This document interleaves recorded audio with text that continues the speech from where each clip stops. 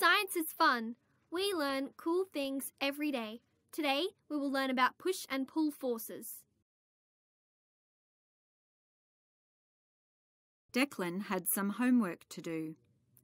I have to make a toy, he told Suzie the scientist. The toy must use a push or pull force to move it, he added. I don't know what type of toy to make or how to make it move, he said. Let's go for a walk around town, said Suzie. We can look for push and pull forces in action. Declan and Suzie the scientist walked past Mr. Brown's house. Good morning, said Mr. Brown with a smile. Good morning, said Declan and Suzie. Mr. Brown has a beautiful lawn. They waved goodbye to Mr. Brown as he pushed his lawnmower up and down the yard. Did you know that when you walk, your feet are pushing backward on the ground to make you go forward?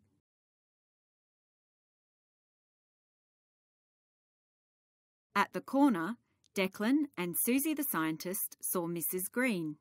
Good morning, said Mrs. Green with a smile. Good morning, said Declan and Suzie. Mrs. Green was walking her dog. The dog did not want to stop and pulled on the lead. What other push and pull forces can you see on the next page?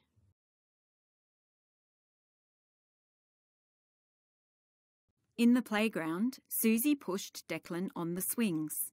They talked about his homework. Did you see any push or pull forces around the town? Asked Suzie. Yes, replied Declan.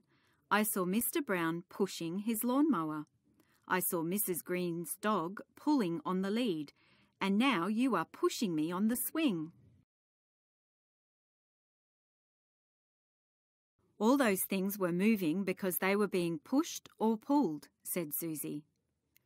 Declan climbed up the slide and slid back down to the ground. What force is making me move now? He asked. Gravity is the force making you move, said Suzie.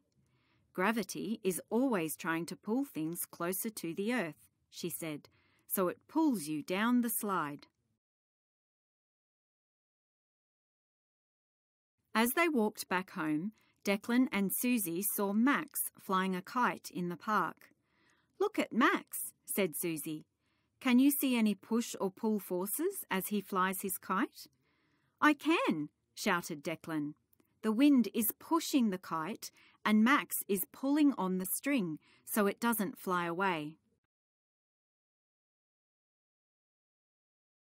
I've got it, shouted Declan. I'm going to make a parachute toy. Suzie the scientist helped Declan gather some string, a piece of fabric and a paper clip to make the parachute.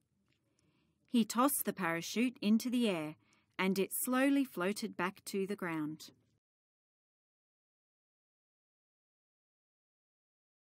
My teacher will be very happy, said Declan.